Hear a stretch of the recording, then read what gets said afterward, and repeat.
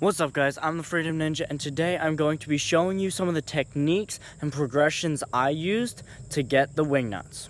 So there are two ways to build swing on a wingnut. The first is the straddle technique, where you lift one leg off to the side, then the other one, and slowly build swing this way. This allows you to only have side to side swing and not have any forward and backward swing. The second technique is to turn your body into a big kick in both directions. This allows you to build swing faster, but it does tend to give you a forward and backward swing.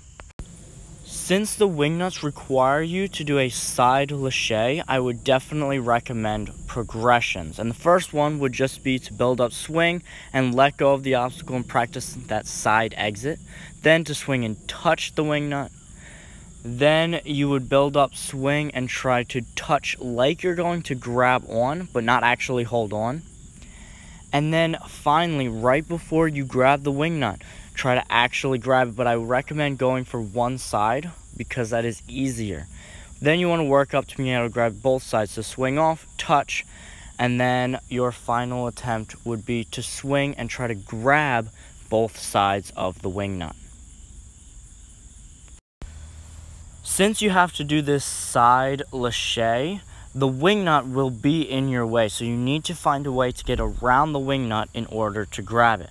And the first tip I would recommend for this is, as soon as you release, lean back so that then you can reach forward and grab the wingnut. The next thing I want to talk to you guys about is the orbit. Now, if you do have that forward and backward swing that you have heard me talk about, you will go in an orbit, and sometimes this will send you out away from the wingnut, sometimes it'll send you towards the wingnut, and sometimes it will send you in past the wingnut.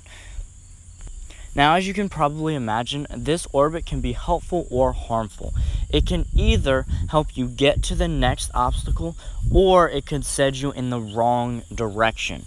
You need to learn how to read where your swing will be next.